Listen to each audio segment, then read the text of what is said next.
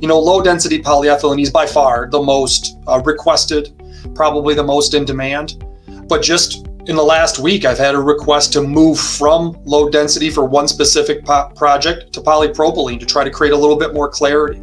You know, understanding that, you know, in the e-commerce world, with the coex is really important nowadays to make sure that we can fulfill the needs of our customers for different e-commerce options. You know, we have a lot of really cool non-scratch projects going on, but those are for maybe a product that's going in a bag that, you know, maybe you have some form of like a glasses that are made out of either plastic or something that you don't want to have scratched up in the midst of the packaging process. There's so many different things that we can do using different materials to achieve the needs that you're looking for from a what